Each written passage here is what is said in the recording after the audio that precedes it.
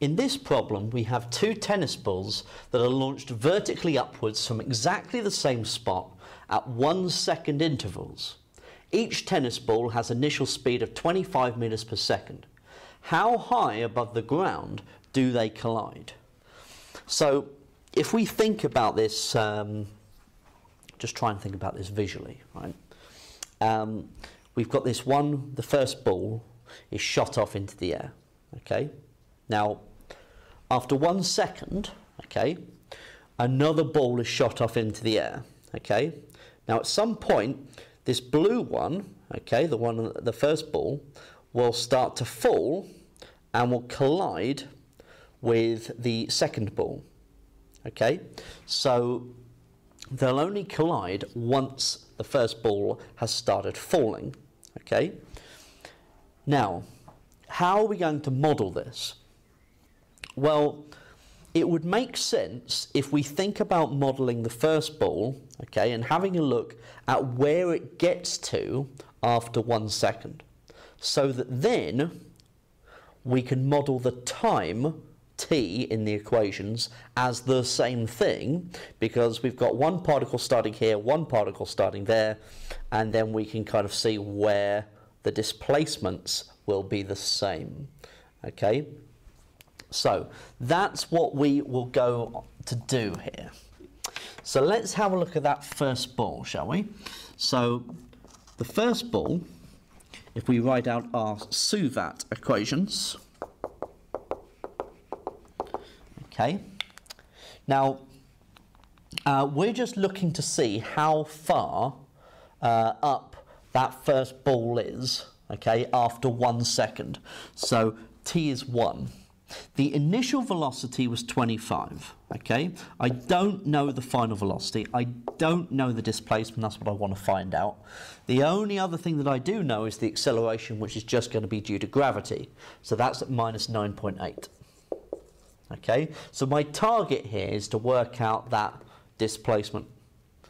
It would also be useful to find out the velocity that it's travelling. Okay? The more information I know about it, the better. So let's think about this then. An equation that doesn't have the velocity that finds me the displacement is number 3. So S is equal to ut plus 1/2 at squared.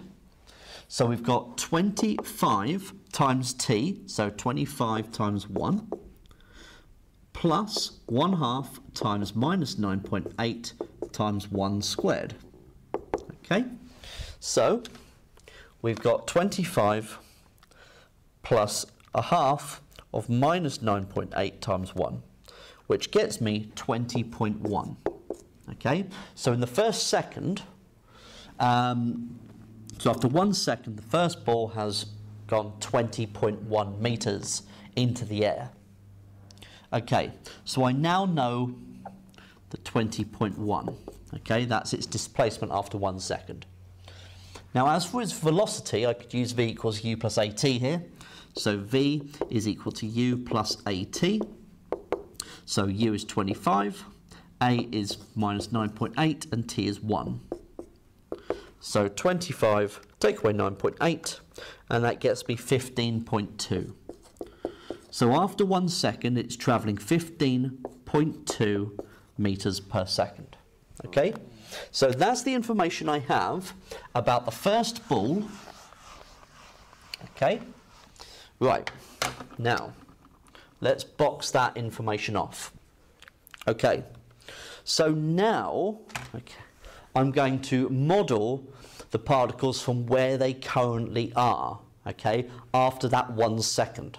Okay? So I've got the first ball. So we're going back to the first ball. So SUVAT.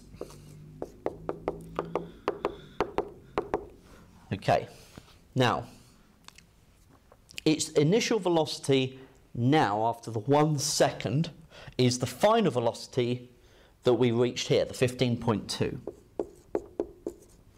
Now I don't know the final velocity when those two balls are going to hit. I know that the acceleration is going to be the minus 9.8, that's fine, okay? I don't know what the displacement's going to be when it hits, and I don't know the time when they hit either. Okay, so I don't really know an awful lot. However, what can I build from that? Because I want a displacement equation, okay, that incorporates the fact that it's starting from 20.1 meters higher than the other particle. So I want an S that has the U and the A in it, okay, but doesn't have the T, okay. So the S that I'm going to use here is that number 3. So we've got S is equal to UT plus 1/2 AT squared. Okay, so what have we got? We've got the S is equal to U, 15.2, times T, plus 1/2 times A, so minus 4.9 T squared. Now that is the displacement, okay, of the particle as if it's starting from the origin. We know it's not starting from the origin, okay, we know it's starting 20.1 meters high, and so we're going to add an extra 20.1 onto that, okay. That will give me an equation for the displacement of this particle relative to the other particle that we're going to look at, that second particle. Okay, so that's my first equation that I'm going to utilise. Now, how about the second particle? So, the second particle, SUVAT. Now the second particle is just starting off, okay? It has initial speed of 25 meters per second.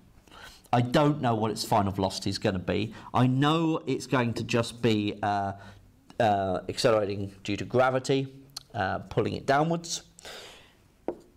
Don't know time. Don't know the displacement. Now, I can utilise that same equation, the S equals UT plus 1/2 AT squared, for the second ball. So S is equal to U times T, so 25T, plus 1/2 AT squared, so minus 4.9 T squared. And there's nothing added on to that, okay, because it's starting at the origin. Okay, so the idea here is that I've now set up two equations where the T is representing exactly the same time.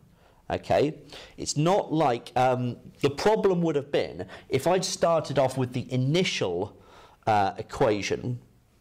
So for the first particle using just T, I'm not taking into account that the T for the first ball and the T for the second ball are different. The T for the first ball is 1 second behind. Okay, so I would have needed to take account of that. Now, however, those T's are the same. So what I can do, and the displacements I want to be the same as well, so I can put one equal to the other. So I'm going to put the 15.2T, take away 4.9T squared plus 20.1, equal to the 25T minus 4.9T squared. Now the 4.9T squareds, they cancel, they're gone. Okay, so now I can subtract the 15.2T from both sides. 25 take away 15.2 is 9.8. So I've got 9.8T is equal to 20.1. So if I do 20.1 divided by 9.8, I get 201 over 98 as the time, which is approximately 2.05 seconds. So 2.05 seconds after the second ball has been fired, they collide, okay? Or 3.05 seconds after the first particle, after the first ball has been fired, okay? So I've now got T. So I can now substitute the T into either of these two equations to find S, the displacement, okay? And the displacement is relative to the origin because I've incorporated the 20.1 there in that equation. So if I substitute into this equation, for example, we've got 25 times the 201 over 98, take away 4.9 times the 201 over 98 squared, and I get 30.9 0.66275551. So S is equal to 30. Well, seeing as we're using 9.8, this should be rounded to two significant figures. So 31 meters to two significant figures. Okay, that is how high above the ground the two particles collide. Okay, and that's how we can work it through. It took a little bit of eking out and manipulation here to really think about a way of going through the problem.